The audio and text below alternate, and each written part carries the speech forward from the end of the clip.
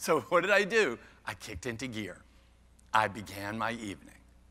That's what I'm asking you all to do every single day. Kick into gear. Have you ever seen the movie All That Jazz with Roy Scheider? It's a good renter, everybody, if you haven't seen this. Roy Scheider passed away a number of years ago. He, too, was nominated for an Oscar for a movie called All That Jazz, where he plays Bob Fosse, the great theatrical director, choreographer.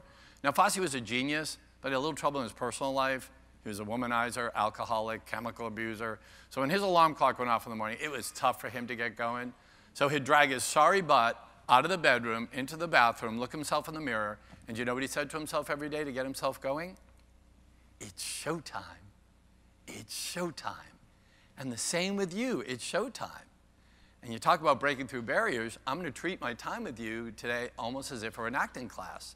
And some of you are going to wish you were back home with the feed and the cows and the horses, because we're going to continue to push you outside your comfort zone today.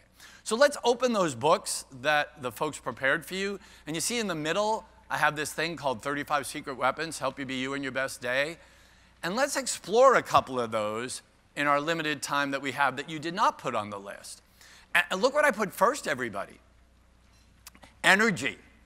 You know, I think it's so important. I read it first. I read it 3 times. I put an exclamation point. Jamie, that's why I was so glad you gave me passion.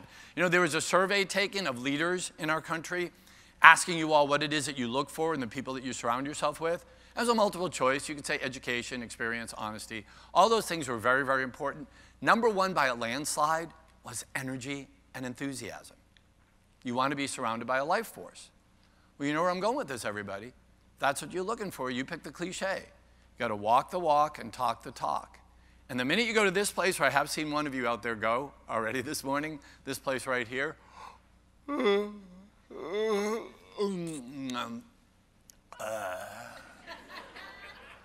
someone sees you.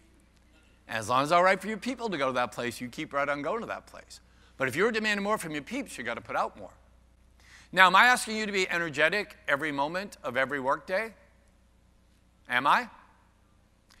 Unfortunately, I am. Yes.